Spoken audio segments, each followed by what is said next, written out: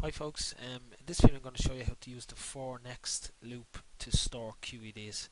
So we're going to first connect to a database.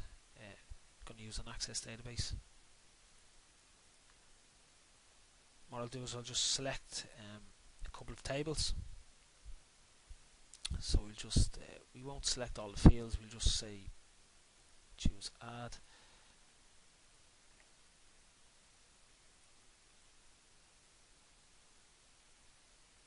So we'll just choose one more table.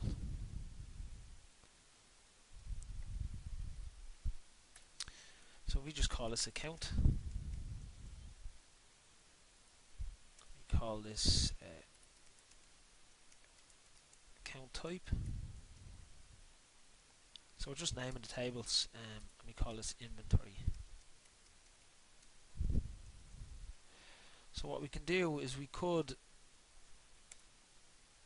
for each of them, say use the store function to store as a QVD. So we could just say store account into account.qvd, and then do the same for the other two tables. And what that will do is we just copy this,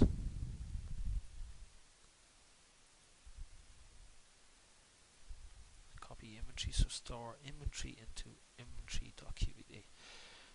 So if we click reload, Control and R to reload, and then go into our folder, you can see now that we have a QVD for each one of those. But if you didn't want to use the store function after each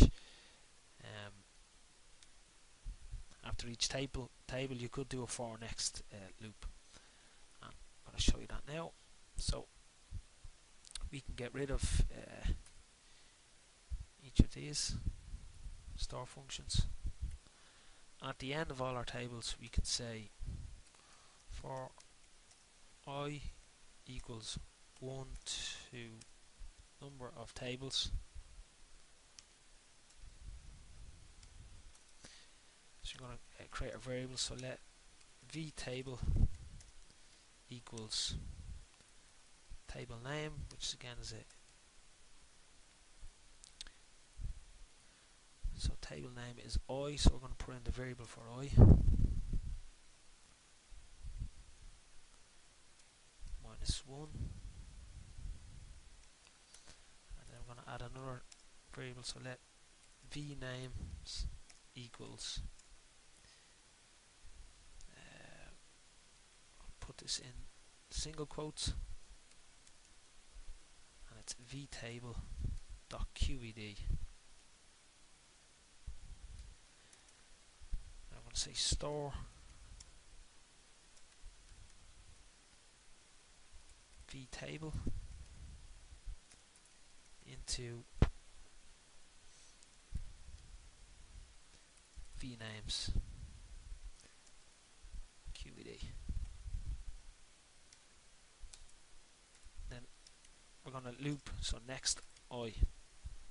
So basically for each table, the account type and inventories, we're creating a variable for the number of tables, and then we're calling those variables the table name, and then names equals table name.qvd, and then we're going to say store table into names and define it as a QVD, and then go through each one of those tables. So if we press Control and R,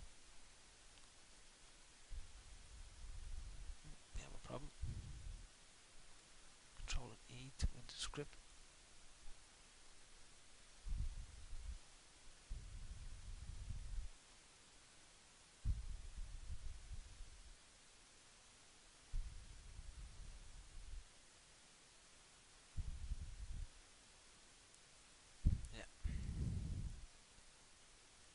So I had a bracket in the wrong place, so if I press Control and R, it's now reloaded the tables, and if we go back into the folder, you can see now we've got the three, rather than using the three separate store functions, we used a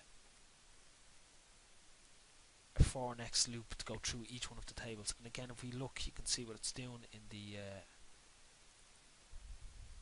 log file.